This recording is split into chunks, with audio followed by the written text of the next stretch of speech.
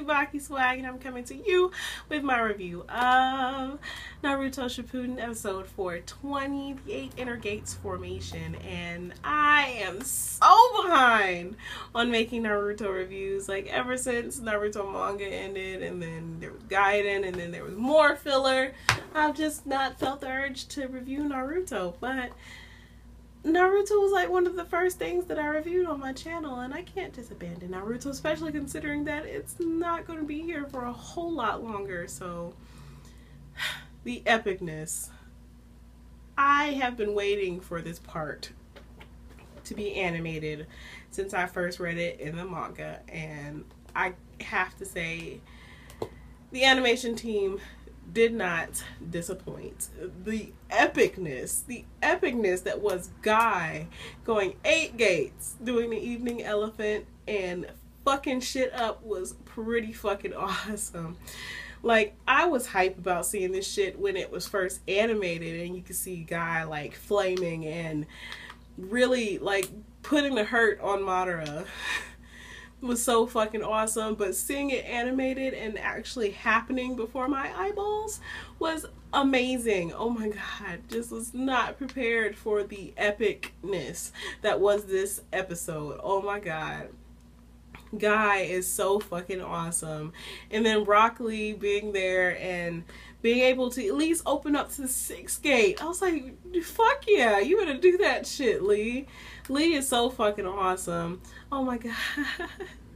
I was fangirling all over the place watching that episode, because Madara, he was so excited. Guy is the first person since Hashirama that actually made him excited to fight, which is saying a whole fucking lot, because Madara is fucking crazy, and the 5 Kages working together didn't even get his blood boiling. So the fact that Guy by himself was able to do that shit is pretty fucking awesome.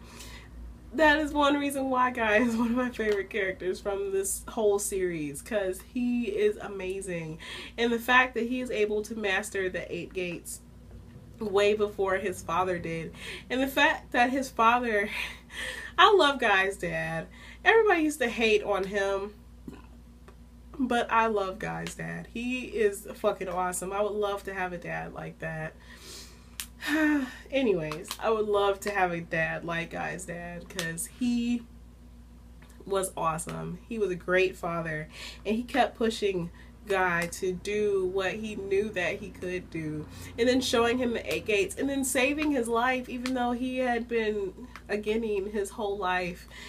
And he was able to take out some of the some of the 7 swordsmen of the mist is pretty fucking dope. So the fact that he was able to do that by himself, and he was considered a Genin, makes him awesome. And the fact that Guy was able to open the 8 gates and give Madara a run for his money is pretty fucking dope. Guy is fucking awesome, and he will forever be one of my favorite characters from the show. And the fact that he was able to work together with like Minato and Kakashi and Gaara and Lee, all were able to work together to hurt Madara is pretty fucking awesome, because all of y'all probably know how much I don't like Madara. So seeing him get hurt or maimed or anything to that extent is awesome in my book. So just the epicness that was this episode. And then also seeing Naruto finally talk to Hagoromo. I've been waiting for this part too, and if anybody else noticed, maybe it's just me, it sounds like Hagoromo does sound quite a bit like Lord Third. Maybe I'm the only one who hears it, but it's like a smidgen deeper than Lord Third's voice, but he sounds a whole lot like him. Maybe it's the same voice actor, I don't know. But I was so waiting for Naruto to finally see Hagoromo. And Naruto is very slow. I mean, Hagoromo pretty much told him several times that he is the reincarnation of Ashura. So when he finally said it, Naruto was like, eh. Still caught me off guard a little bit. I was like, Naruto, you can't be that slow, sweetie, because he pretty much told you this whole time he was talking to you about him and about reincarnation and all that good stuff, that you are Ashura's reincarnation. So the fact that you still didn't notice after he pretty much told you flat out is a little sad, Naruto. But it's okay though.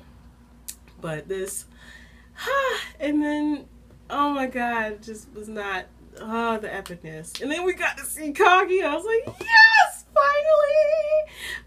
They finally showed Kaguya, who is about to put the hurt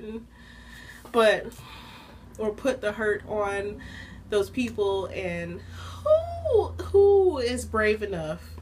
Who would be brave enough to have sex with Kaguya? Twice, mind you, twice, because her sons weren't twins. But who would be brave enough to have sex? Oh, were they twins? I don't think they were. But anyways, who would be brave enough to have sex with Kaguya twice for her to have 2 children?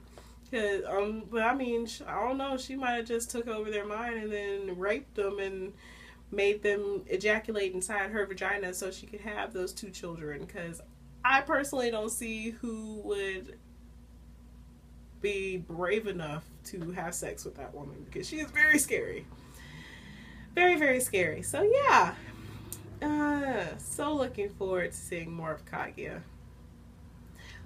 But that is neither here nor there. The epicness that was Guy fucking up Madara will forever be ingrained in my mind. But I'm so looking forward to seeing next week's episode animated. Oh my god. The awesomeness, the epicness. I'm just happy to see Naruto halfway alive and well, but I'm so prepared to see the awesomeness. So I would love to hear from you guys. For those of you who don't read the manga, I would love to hear, what do you think is going to happen next? How do you think things are going to turn out? What do you think is going to happen with Naruto? So, and Sasuke actually. So yeah, so as always, please remember to comment, thumbs up, and subscribe. It helps me out a whole lot. And this is TsubakiSwagg saying adios.